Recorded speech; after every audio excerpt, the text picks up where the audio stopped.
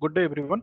So, in this session, we'll discuss about how to draw polar plot, what is the significance of polar plot, and why we need in control system, uh, and all the aspects of polar plot which is required for determining the gain, phase, plotting the gain curve, phase curve. So, this is required in polar plot. So what is polar plot basically? When we want to find out the gain and phase and to plot it with respect to omega when omega varied from 0 to infinity.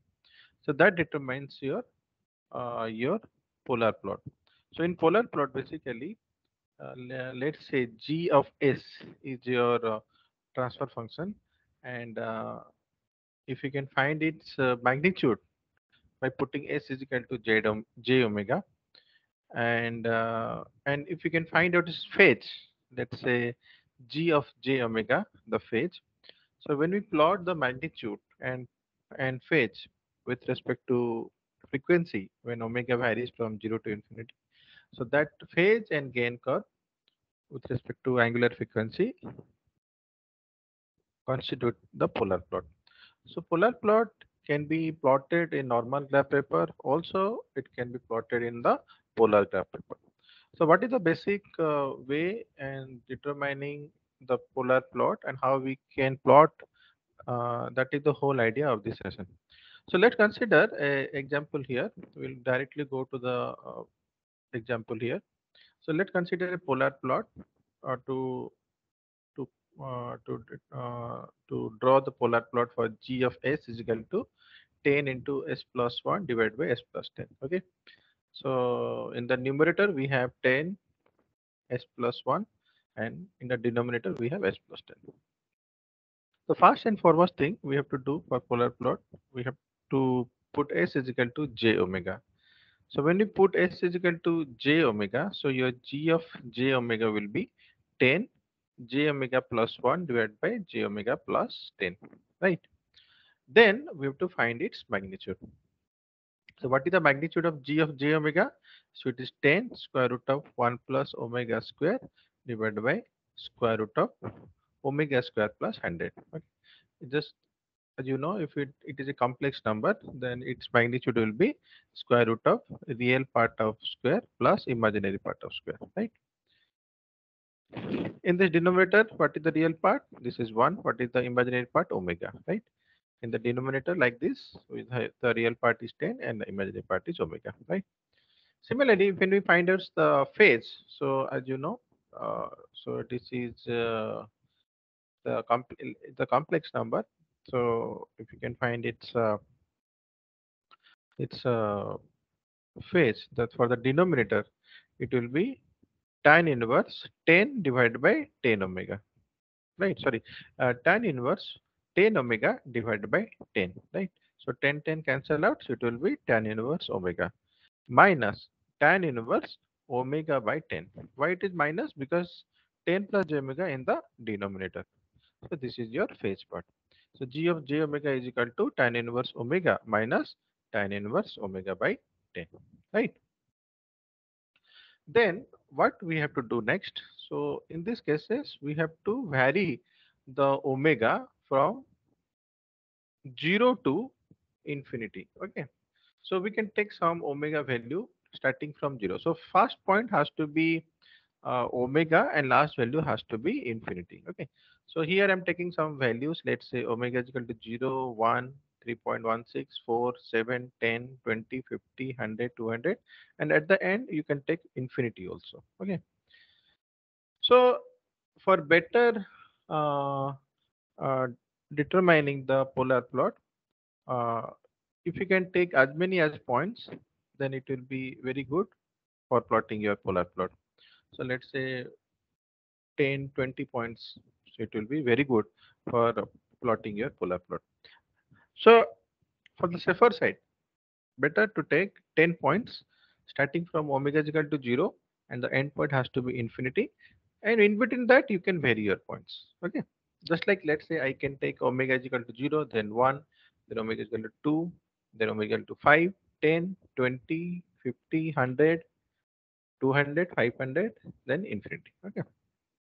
Then what we can do after taking the omega value, we have to find its magnitude. What is m? M is the magnitude, and what is phi? Phi is your phase, right?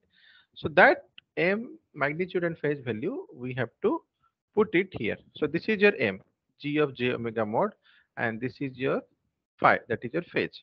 That is tan inverse omega minus tan inverse omega by 10, right?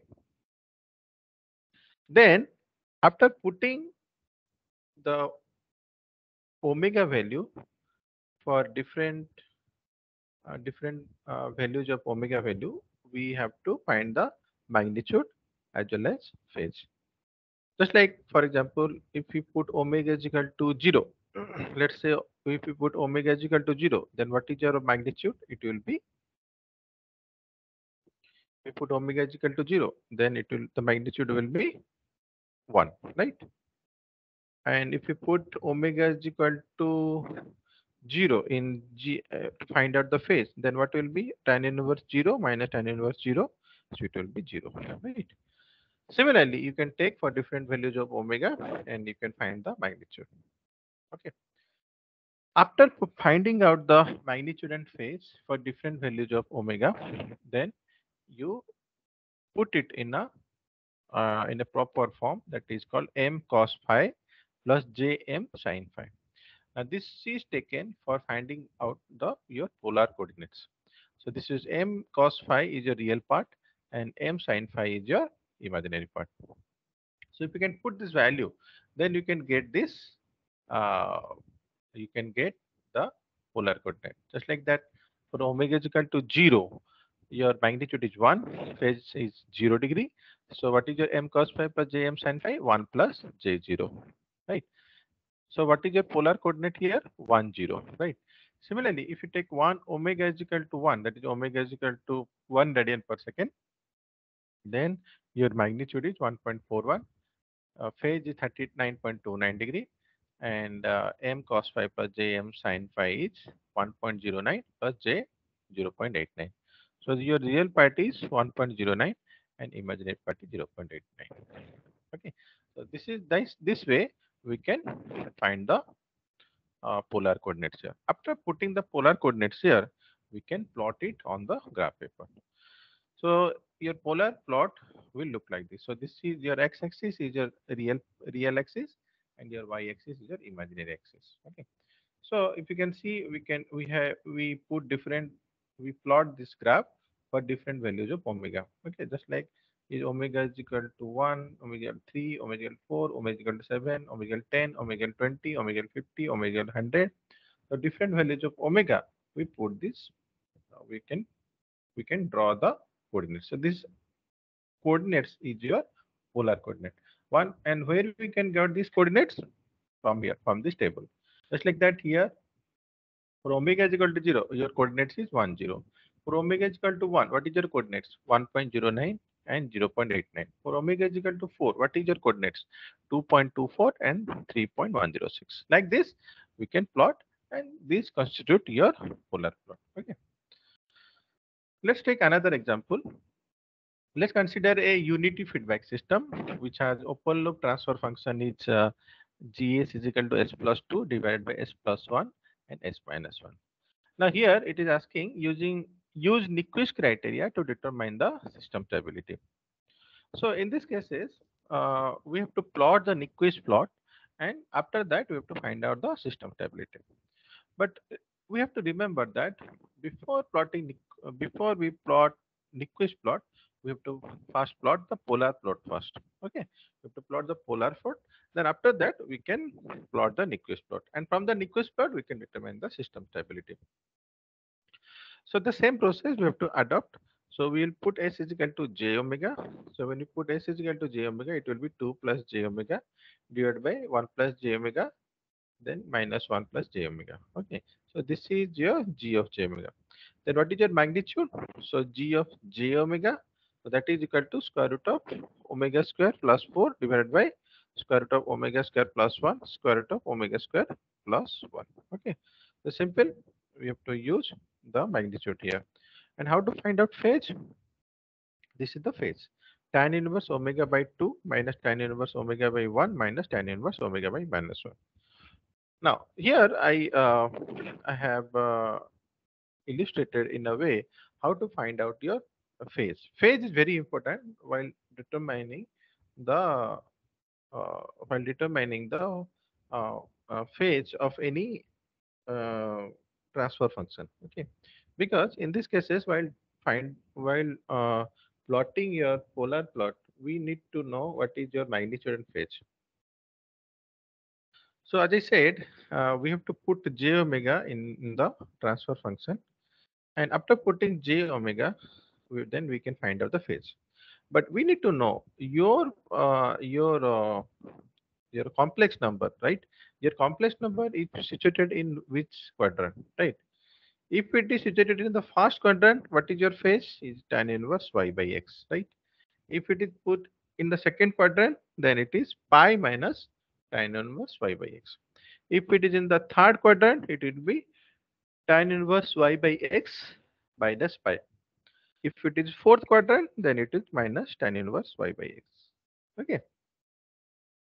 So this way we have to know. So depending upon where your coordinates are there, your phase is determined accordingly.